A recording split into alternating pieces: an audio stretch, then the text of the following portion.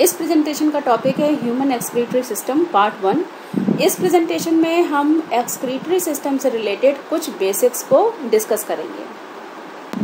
सबसे पहले हम इस टर्म के बारे में डिस्कस करेंगे मेटाबॉलिज्म, क्योंकि यह टर्म आगे यूज़ होगा हमारे डिस्कशन में।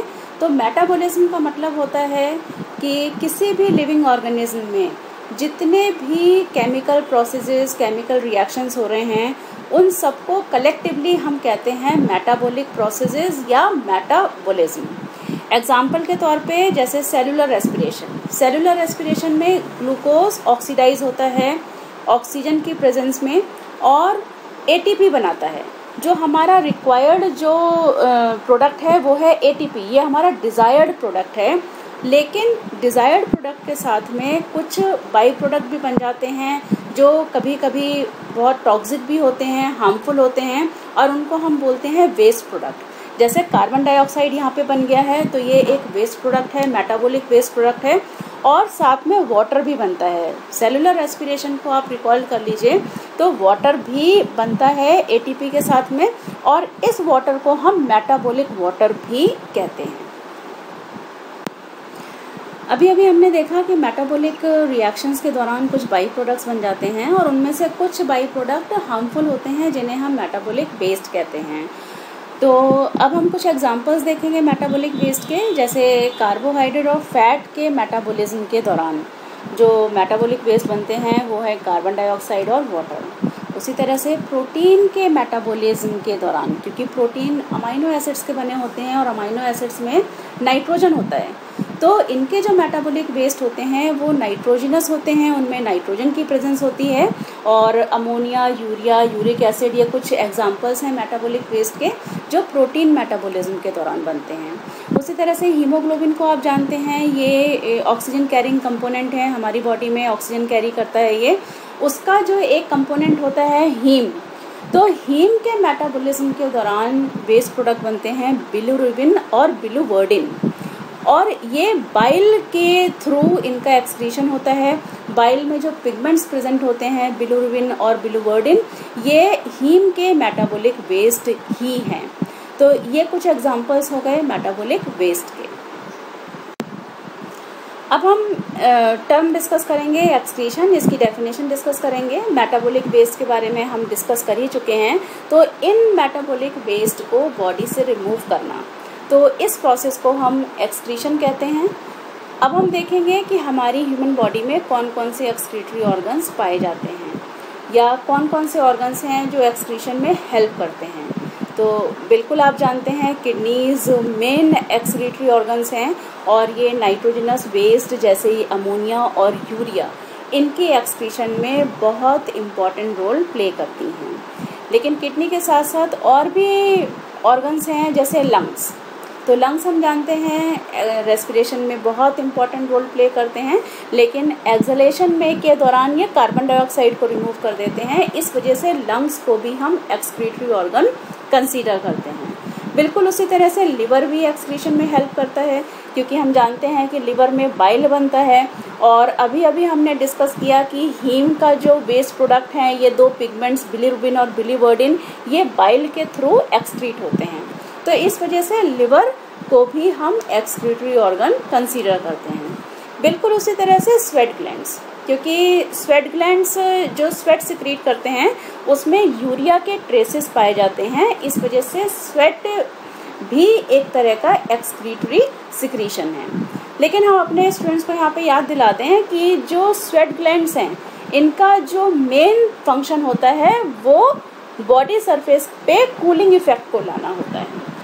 तो लेकिन तब भी क्योंकि ट्रेसेस ऑफ यूरिया एक्सक्रीट हो गया है स्वेट के थ्रू, तो इस वजह से स्वेट ग्लैंड्स को भी हम एक्सक्रीटरी ऑर्गन कंसीडर करते हैं। अपने स्टूडेंट्स को एक और हम टर्म के बारे में बताना चाहेंगे, ऑस्मो रेगुलेशन। किसी भी लिविंग ऑर्गेनिज्म में वाटर कंटेंट और सॉल्ट कॉन्सेंट्रेशन को रेगुलेट करना, तो इस प्रोसेस को हम कहते हैं ऑस्मो रेगुलेशन। किडनी का मेन फंक्शन एक्सक्रीशन ही है, लेकिन एक्सक्रीशन के साथ साथ ये ऑस्मो रेगुलेशन में भी बहुत इम्पॉर्टेंट रोल प्ले करती है। आगे के डिस्कशंस में, आगे के प्रेजेंटेशंस में हम ये बहुत अच्छी तरह से डिस्कस करेंगे कि किडनी किस तरह से ऑस्मो रेगुलेशन में भी हेल्पफुल है। इसका जो एक मेन फंक्शन ऑस्मो रेगुलेशन भी है। और एक और टर्म हम अपने स्टूडेंट्स को बताना चाहेंगे, डिफिकेशन। किसी भी साइंटिफिक टर्म के आगे डी लग जाए तो डी का मतलब होता है रिमूवल।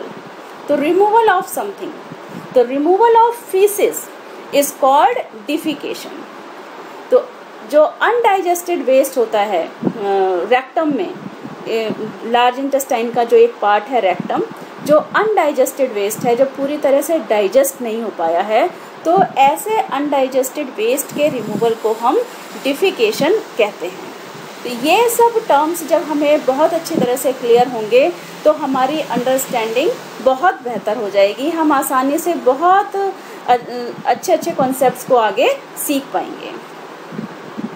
अब हम 3 टर्म डिस्कस करेंगे, अमोनोटेलिज्म, यूरियोटेलिज्म और यूरिकोटेलिज्म।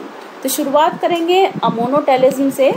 तो जो ऑर्गेनिजम्स अमोनिया की फॉर्म में नाइट्रोजनस वेस्ट को एक्सक्रीट करते हैं उन्हें हम अमोनोटेलिक ऑर्गेनिजम्स कहते हैं, और इस फिनोमेनन को हम अमोनोटेलिज्म कहते हैं।